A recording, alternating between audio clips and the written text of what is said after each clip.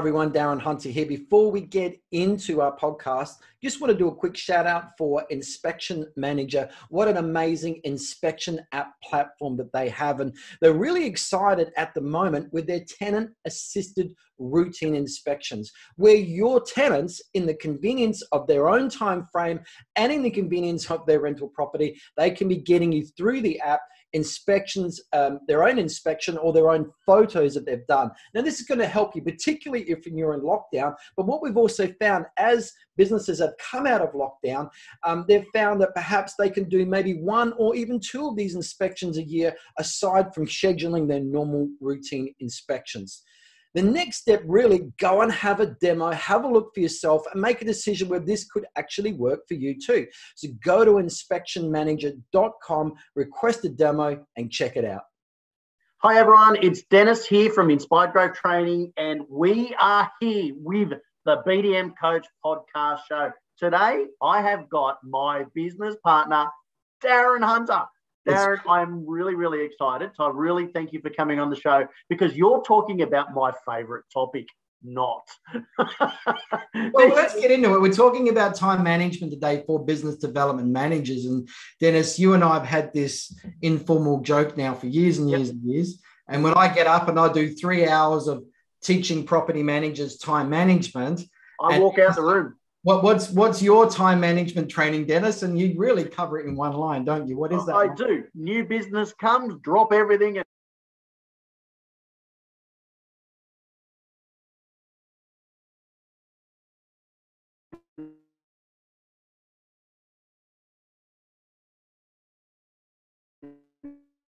because it's very spontaneous, particularly when you've got a hot lead on the phone.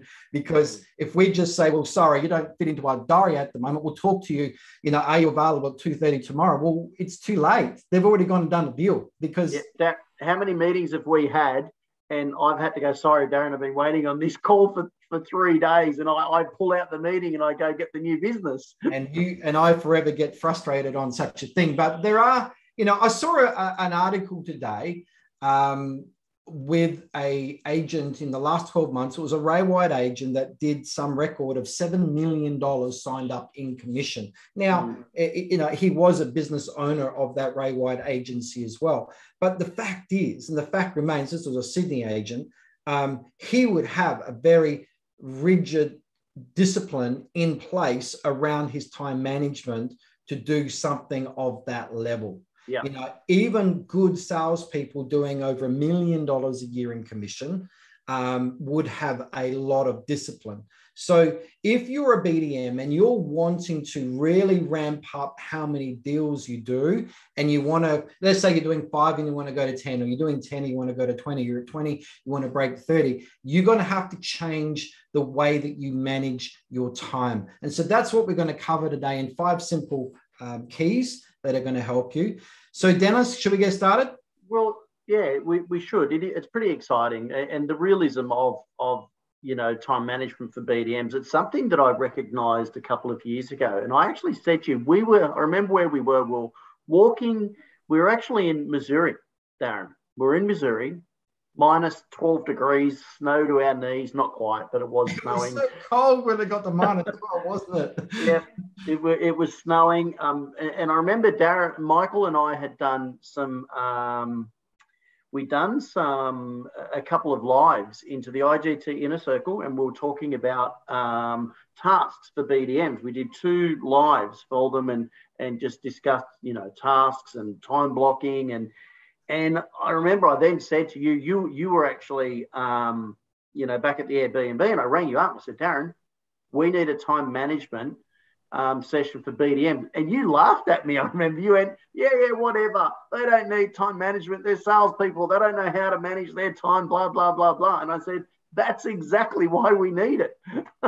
True. So it's been something that we've been at odds with for years. But I guess when I sat down and looked at it, it was easy to come up with 5 points that are really going to help. So yeah. We did a session for the Grow 100 group. We did. Program that we're training. I said, Darren, let's get in. We'll do one. We did it off the cuff. We did. Well, all I did was got a piece of paper out and just wrote down 5 points, and they worked. And I'm going to go through them again now. Yep, but they loved it. The feedback was great. They loved it. And we just both went, okay, let's do a podcast on it now. You know, it was a very good session. So, you know, if you want to be a high performing BDM, which is really a salesperson, you need to be really careful of your time and understand that time is the scarcest resource that you have. It's more scarce than money. You're going to get paid again next week, next month, or whenever. But the time that you've spent today, you'll never, ever get back again. So you've got to treat time with an absolute sense of urgency. Also, the word time management's a bad one, because you can't actually manage time. The clock will tick with or without you. So it really comes down to efficient task management and how you effectively and efficiently do those tasks within the time that you've got allotted for today, this week, this month, and so forth. So that's really what time management is. It's actually task management. Darren, very good point on that. Now, in that, it's very rare that you hear a BDM saying, sorry, my 1 hour's up, I've got to go now, I can't stay for the rest of the appointment, thinking that's an appraisal, right? But if it's a property manager on a routine inspection and their time's up, bang, they're out of there. That's probably a really good example of time management for sales and then property managers. Correct. So it is different. It's a different mindset. And with that in mind, that's why, you know, I needed some time to work out these 5 steps, which I think are good. So step 1 is we need to identify and sort our tasks into 2 bundles, 2 batches. High dollar productive, high value tasks that will definitely bring in the dollars, and the low value, mundane swamp work that you just have to do, which is like a ball and chain that comes with a position, which is usually paperwork or entering into a system or whatever. So Dennis, let's just quickly go through that. For a BDM, what are some of the high value, dollar productive, business generating, big rock tasks that would go into that first category? What are some of those typical ones? Okay, so if we're going to talk about, let's say, top 5 prospecting, right? The top 5. So one example is information nights, investor evenings. Another one is you've got to add social media to that, your online presence. That could be LinkedIn, Facebook, Instagram. That could be TikTok. It could even be Google, like your reviews. Another one is calling your current clients. Then you've got your strategic alliance meetings, BNIs, or one-on-ones, and then your salespeople as well. So there's a few examples for you. And let's not forget about those investor leads, those ones that are inquiring on rental properties that are for sale or properties that could be ideal for rental properties. I think there's something in common with all that stuff. This is all face-to-face talking, communication, connect. This is all connecting tasks by the sounds of it. Yeah. These are all the things that connecting with people, of course, builds trust and turns into business. So, what are some low value, low productive swamp work type things that BDMs have to do, but it's like a ball and chain that could go into that other category? Okay, well, you could creating flyers. So creating flyers for letterbox drops, creating your listing kit presentations, like before you go to a presentation, whether it's an electronic version or what so. Creating memes for social media, so doing the legwork, doing videos, getting the idea ready for videos for prospecting. What about system entry with management agreements and that sort of thing? Yeah, or any form of paperwork that's involved, in getting the agreement. Writing letters, thank you notes for an appointment that you went to, sending off gifts to clients or whatever as well. Walking the streets, letterbox drops, walking the streets for business owners, meeting people as well. Yep. And also going to, still going to the odd routine inspection, going to private owners as well, So, I mean, I could keep rattling on so many different things. Yeah. So with this low value, we've got to keep in mind that they will also be pushed into 2 groups as well. Stuff that only you can do, that have to be done, that remain your ball and chain around your leg, that you have to do. And there's going to be ones that you can easily delegate as well. So keep that in mind. We'll be covering that point off as we come up. Now, the next point that I've got here, we talked about, okay, identifying those high value dollar productive tasks, because that's what we're going to be spending the most time doing. Because if we spend the most time doing that, of course, those activities are going to fill our pipeline and stoke the pipeline and really build that. And the more pipeline we're going to build, the more pressure occurs in that, and the more deals are going to fall out that other end. That's what the BDM life cycle is when it comes to prospecting a new business. So moving on. So what we need to understand next is with those low value, non-dollar productive tasks, the grind work, we need to practice something which I call productive procrastination. Is that every task, whether it's little or big, if it's not done, has a consequence to it, right? Otherwise, it wouldn't even be in your lap. But productive procrastination is saying, okay, I've identified low value, low dollar. I am going to, for the sake of just getting my high stuff done, I'm going to decide which ones I'm deliberately going to neglect and push aside and not do. It's quite interesting. It's, whenever I get business owners that ring me up and they want to start focusing on growth again, Darren, and I tell them, okay, let's say they take up an option of in-office training. They say, well, what are we going to go through? And I said, I'm going to go through the things that you did when you first started your business. And they say, what's that? I say, well, door knocking and letterbox dropping is an example. And that's one of the procrastinating low-level things that people, it's the first to go, right? Once the business starts to pick up, they forget about that prospecting side anymore. But what's interesting, it worked when they first started, but it's the first to go. Yeah. So that's a good example of that procrastination that you're talking about. But we've got to be very careful to only procrastinate on the stuff that's the grind work, that's very, very low value, all right? Because we are sacrificing that and neglecting that for the stuff that's going to generate dollars, all right? And know what they are and put all of our time, love, focus, resource, adoration into those things, to the neglect of other things, but knowing deliberately what we are neglecting, and don't neglect stuff that you haven't planned to neglect.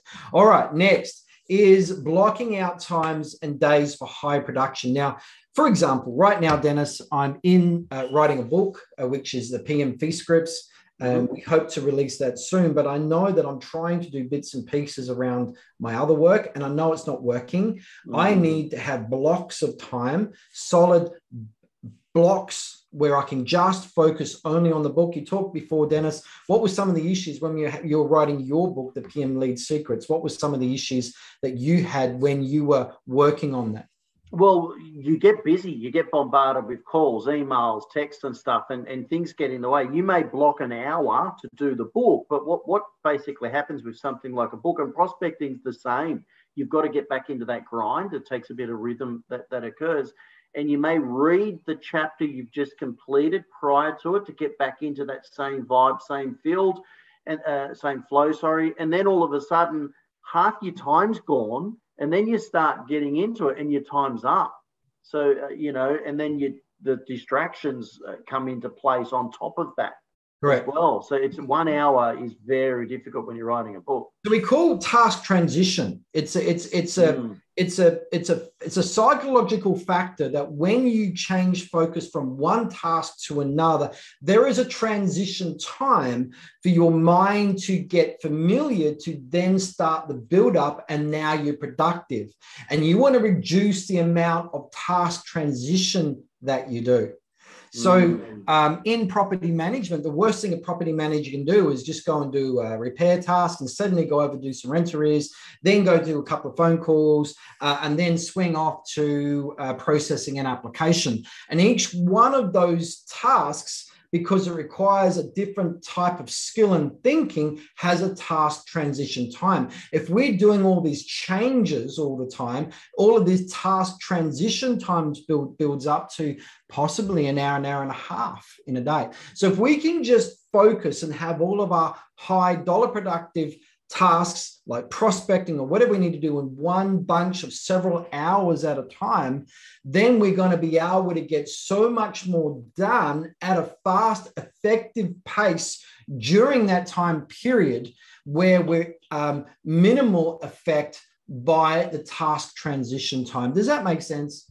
It does. Yeah, it really does. That you forget about a transition, don't you? You don't think that, transition. It's very similar, Dennis, in a way. I remember, and I don't know whether it's a bad analogy, and this is just something that comes to mind. There's a really good movie I'm sure you've seen with Tom Hanks, and it was Scully. And it was all about the air crash where he took off from New York airport. Very quickly as they took off, the plane hit Canadian geese, a flock of Canadian geese, a very rare event, knocked out the engines immediately, knocked out all power. And these guys have never been trained or have got a procedure for it. And it took them something like 43 seconds or 35 seconds of stall and thinking and human solving, before they were able to then, okay, this is what we're going to do. And by that time, they'd run out of time and they had to land in the Hudson River. There is that 43 seconds of, for us, it's our task transition that it takes mind focus to go from one task to another. We can't just get flying in the first second. So we've got to be careful about task transition to minimize that. So that's why we should do property managers or your applications in one hit, in one big bunch. So you've got minimal task transition, doing all your arrears in one big bunch and not just bits and pieces. So it works for property managers. It works for BDMs, and just putting all your big rocks, high dollar productive value tasks into that one big task block, and just you might even just get it all done in a day or something like that, to the neglect of everything else. All right. Yeah. And that's what I think too. With my stuff, my big rocks, writing articles, I've just got to put aside a big slab. Yeah, I like that, because when I think about, going to work in the morning as a BDM, and then we didn't have the luxuries of checking our emails quickly on the phone while we're having coffee at breakfast just to get your head. That transition now can start while you're having breakfast in the morning before you get to the office, right? But I remember I used to open the emails. I'd group them. I would group them in the categories. These ones here. Here's the new business, any leasing if they needed help, or owners' feedback or whatever. And then I would put them in those, but so my transition was getting the emails prepared into their blocks of importance, Look, it's no different from the pandemic, right? The world didn't know how to transition into it. We kept on waiting on the news, the media, and it took a good 6 to 9 months before the world got understood it all and then started putting things in place. Correct. So it's that period of time that occurs. Yeah. Isn't it? So we just got to be aware of these things. So just in summary, we've talked about identifying your high dollar productive task as opposed to your low end grind, swamp work, whatever you want to call it. Number 2 is then understanding productive procrastination and deliberate neglect of certain tasks, knowing that there will be consequences, but you've already weighed up the cost involved, and it's far more productive to be focusing on the big stuff, the dollar productive, at the detriment of those other smaller, low value things.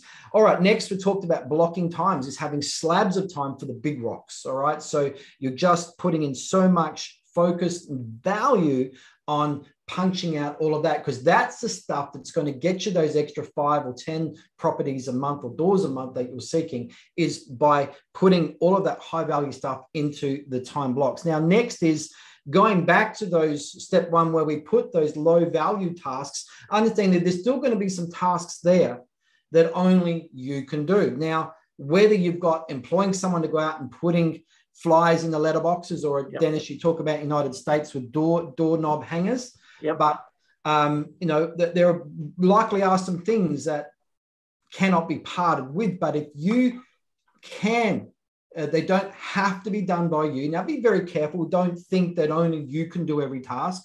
You can adequately, using screen recording technology, all of those sort of things. You can actually record how a task is done. Now you've got to look at delegating. So before we get into that, Dennis, for every new property comes on board, what is it worth dollar-wise to a company? So how much fee income on average will the typical property bring in for the company per year in property management? Well, I would like to think that it's a minimum $1,500 a year, Dan. At least. I think, goodness, they really even shouldn't be business if all of their fees account to $1,500 a year. So let's say $2,000, all right? Yeah. As you know, we're fee maximization experts. We train people up to that $3,000 in total fee income per property per year. But let's say it's $2,000.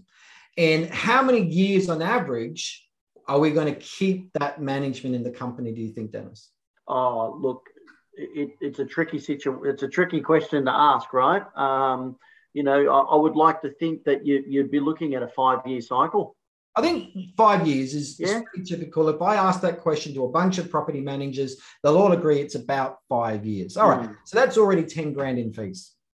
Now, if that property was sold by the salespeople, if you've got salespeople in your real estate company, well, what's the commissions, Dennis, a salesperson can bring into the business? What's a property worth?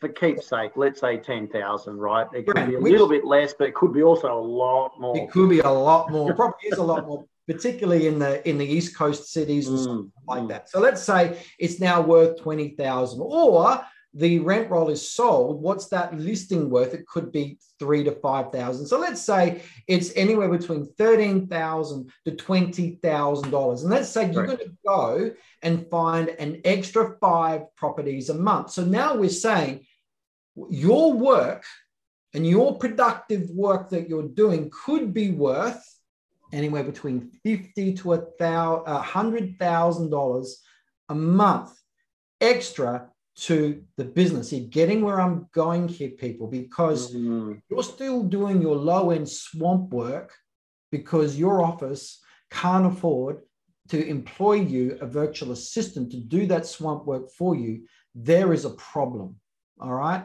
And though we're not serious about getting those extra 5 or 10 properties a month, because to get up to that high-flying stage, you can't be doing swamp work that can be done by somebody else. Now, of course, with virtual assistants, we can help you there. Speak with Michael. Just go to teamsbydesign.com, go to a contact us. Michael will be in contact, or someone be in contact, talk to you about a virtual assistant that can do your BDM admin work. You really do it, because if it's going to cost you $2.5 grand a month, and if you don't put on a virtual assistant, it could cost you 30 a month in work you couldn't do or business you couldn't bring in. Can you see where I'm going here? Let's look at this from a business point of view, and money out and money in. All righty, and let's just work smart here, people. If you're serious about growing your rent roll. Is that a good point there, Dennis? I think it's a very good point. I think you're quite clear on that one there.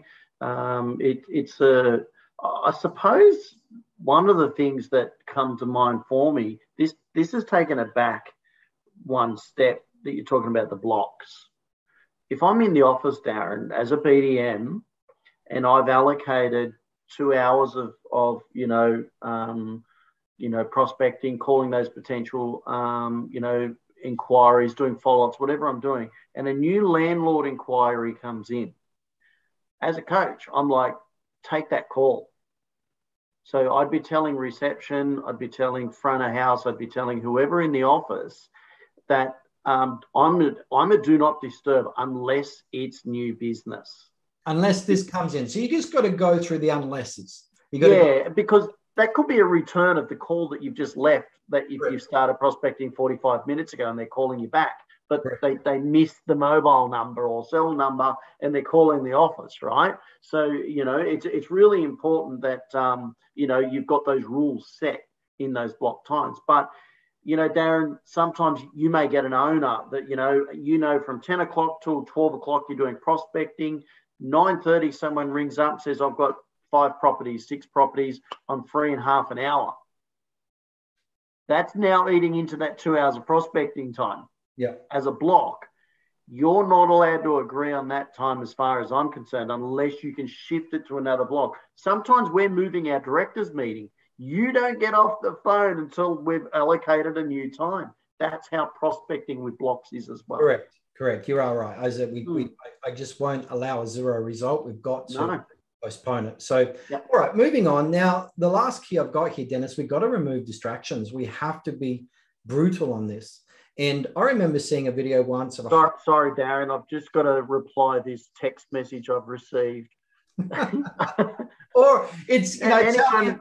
tell me, you know, you're going to come and give to me what's called water cooler talk and talk about, you know, or ladies want to talk about their spray tans and whatever, you know, happened on the weekend. We've got to remove ourselves from that environment if we're going to be having a time block where we're just doing only the dollar productive tasks, because we know that's the only thing that's going to bring you business and build it. The whole thing, Dennis, build the pipeline.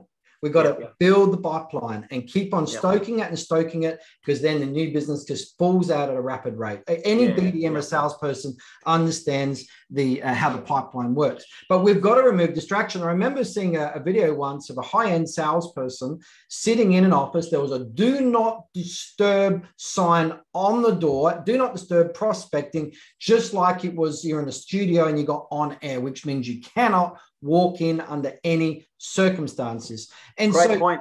you need to think, what environment have you got in the office? Where can you do your time blocks? Can you go and lock yourself away? Or you should be able to, as a BDM, jump in your car, go do your calls in your car. Or can you go home? But you got to get into an environment where there is no distraction. Now, having said that, that's controlling outside distractions, all right? So we can just focus on the dollar productive tasks in our big time block.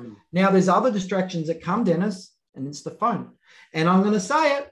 You know what I'm going to say is that we've got to switch off the ding dongs and the bing bongs and the dong dongs and all of those sort of things that will distract us away and take our focus of what we're doing. Because don't forget, Dennis, the danger of task transition. Yeah, it kicks in again. It kicks out, it kicks in. We're fooling ourselves to think that we can't just switch back onto a task in the first second. It takes... No, that's right. Darren, on those distractions, funny story here, as Integrity Real Estate was growing, we had our section for property management where there was enough room for 4 property managers to be in there. So all of a sudden the BDM got pushed out. And I had a desk all the way up the back of the office where the bathroom was, right? The toilet, and there was a desk there. So every single time someone went to the toilet, what happened? Everyone wanted to say hello to Dennis. In chat. Yeah, correct. It's a very bad place to get tasks done. Very, very bad. But Dennis is a butterfly, social butterfly. He was happy to, and then he'd realise, hang on a minute, after like a few days, I realised this is bad. So I then went and locked myself in the front room where all the sign-ups were done. Lease signings, etc., landlord meetings, sales meetings. And how I did it, they had a door that opened out. I used to sit behind it. So they'd poke their head in, see I wasn't in there, but I was actually behind the door. So whether it's in an office, whether it's in your car, or if you can go home, but you've got to control your environment, all righty? Yep. So you just bang out that slab of work, and it is now self-discipline. It's over to you. You are your best friend or your worst enemy when it comes to this. This is what high-powered Top Gun BDMs do, and they're very focused on that. Yeah. Now, can I add to, so those are the bings and the bongs, Darren. I mean, Google Chrome or Apple or whatever apps that you've got on your laptops and your computers, they can be very distracting. I do not have the social media notifications on. I don't have LinkedIn on. I don't have any of those I've got the add-ons there, right? But I don't allow them to talk to me. I think it's very important, because whenever we download something new to our computer, it automatically it opts you in to notifications, and it's not an automatic opt out. And I get very angry because suddenly I've downloaded a new program. Remember when I downloaded Slack, every conversation that happened in Slack would send me off some noise, and I was getting angry, like, I didn't ask for this. And I was seeking this out, and I realized I had to mute every conversation that was happening. And so you've got to be aware that these apps are out to distract you, because that's how they get you coming back. You don't need to be distracted with Instagram. And there are certain things, Dennis, you don't need to have on your laptop and your phone. You can get, I don't have WhatsApp on my computer because I've got it on my phone. And so I've decided there's certain apps that I have on my computer, and anything else gets stripped out. It's not needed. And I just got them on my phone. And the only thing, there's only one banner pop up, Dennis, that I allow. And that's my next meeting. That's 10 minutes away or 5 minutes away. And it gives me a drop down to click on the link for the next Zoom appointment. That's the only banner that I want, and I want nothing else. So there's diligence that's really involved in this as well, right? Because social media sucks you in when you get, people can look at the likes, they look at the comments, and the endorphins start running, or whether it's the videos on TikTok, whatever it is, that you're doing. And it can be tempting if you're starting to feel a little bit of a struggle, and you may have got 4 or 5 no's. If you're doing prospecting, you'll go to what makes you happy. Correct. You've got to be diligent. I turn my phone upside down. I have it on silent. I don't have it on vibrate, so there's no buzz. I don't have the flash on the. Okay, for those that are watching this on YouTube, because our podcast's on YouTube as well, I'm holding my phone up, and the iPhone has the little flash, and it flashes at you if there's a notification. I have it all off. All silent. Yeah, all off. It's really important. If you were to go on a date, with your partner or your future partner, do you have the bings and the bongs on? Do you have the phone on? You're turning everything off because you're giving that person 100%, right? Well, listing appointment, Dennis. So the listing appointment, you've got everything switched off. Yeah. It really applies to this work because it's just as important as a listing appointment, right? Well, that's what I'm saying. If it's your partner, someone that you've got you spend a lot of love for, or if it's for your personal care, you do it. So it's the same for prospecting. It's the same for new business. It's that importance. It's top of it. It's got to be at the top. So it really takes a lot of diligence to be able to do that, and that motivation. So Darren, awesome tips. It's a good podcast, but Dennis, before we finish, talk about your book. Talk about the book.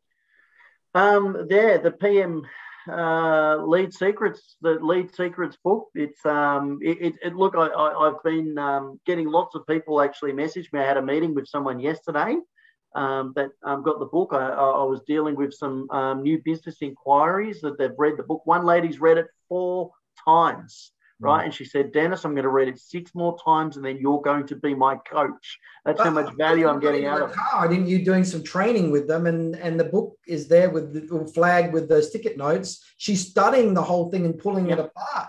Well, wow, I was just really blown away. It is your best teaching on generating leads, and it is free. If you want the book, just go to pmleadsecrets.com. That's pmleadsecrets.com. It is free. All we ask you to pay for shipping of $9.97. We'll get it out to you. It's certainly the best work that Dennis has ever done. I oversaw the project, and I pushed Dennis through all the time management to get the darn thing done. Let's clarify the $9.97s within Australia. So there's internationals a little bit more depending on your country. But that's going to be $20 to get it around the planet. That's pretty good. We do lose money. I mean, it does cost us more, but when we get it into your hand. Well done. So Dennis, I think we're done. Really appreciate the time. I think we've covered some really, really good stuff there for people. I can see why that the time management session that you do for property managers is one of the, if not the most sought after session, because there's so many bings and bongs that get in the way more now than what there was when I'd first heard you do this session, 5 years ago, 6 years ago, or whatever it was. So it's a brilliant session. Again, I still stand by, if new business comes in, drop everything and go. But when you're prospecting and you're trying to get into that rhythm and that groove, it's really important to have that time management. And a tip, if you are ever running late, or if you know you're not going to make it on time, don't turn up late. Call the office. Get someone in your office to call the client and let them know that your last meeting just went over and you're just going to be a few minutes late, or send the client a call yourself, right? And do it. I used to get the office to give them a call because it was that perception of a big company that they were dealing with as well. So always let your people know that if you are going to be running late. Well done. Thank you, Dennis. I've enjoyed that. I always love teaching time management. And of course, everybody, all of our time management training that I've done is all recorded and in the IGT exclusive membership as well. Just go to inspiredgrowthtraining.com for more information there. But we've got all the time management training there for property managers. And Dennis, well done. Yeah, mate, thank you, Darren. I never thought that I would have been doing a podcast on time management. Awesome having Mr. Darren Hunter, the time management trainer king. All right, mate. Well done. Thanks, everyone. Thank you. Take care.